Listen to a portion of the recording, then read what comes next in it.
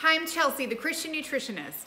People are often surprised when I recommend full-fat dairy. We've been so programmed to buy low-fat and fat-free that we lose sense of the fact that this is not how dairy is made in nature. God did not make cows with low-fat udders. There's not a skim, a half, or a 2% option. It is whole full fat. When that fat is removed from dairy, so are important vitamins like vitamin A and vitamin D. Those are fat-soluble vitamins, meaning they are naturally packaged with fat in nature, and they need the fat to properly assimilate into our bodies.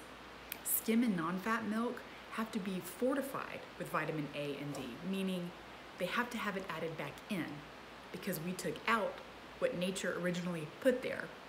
And then the body can't officially use those added fat-soluble vitamins without the fat. So when you eat dairy, worry less about the calories and the fat grams and more about the quality.